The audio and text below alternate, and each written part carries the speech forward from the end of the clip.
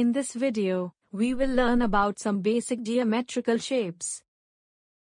A point, line segment, ray, and line are the basic building blocks of geometry. Let's discuss one by one. A point is just a dot, made from a pen or a pencil. A point has no length or width. Points are generally named in capital letters, such as A, B or C. Stars in the night sky resemble the points.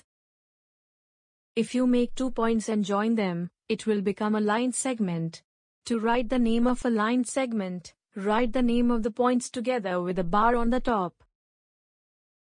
The stick I am holding is an example of the line segment.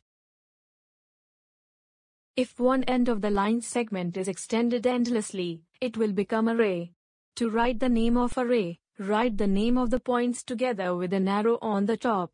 Remember, the arrow direction indicates that A is the point where the ray starts. The light coming out of a flashlight resembles the ray. If both ends of the line segment are extended endlessly, it will become a line. To write the name of a line, write the name of the points together with a both-sided arrow on the top. Train tracks resemble a line, as it goes endless comparatively. Let's understand what is parallel and intersecting lines. Parallel lines are the lines drawn in such a way that they are at the same distance always. The parallel lines never cross each other.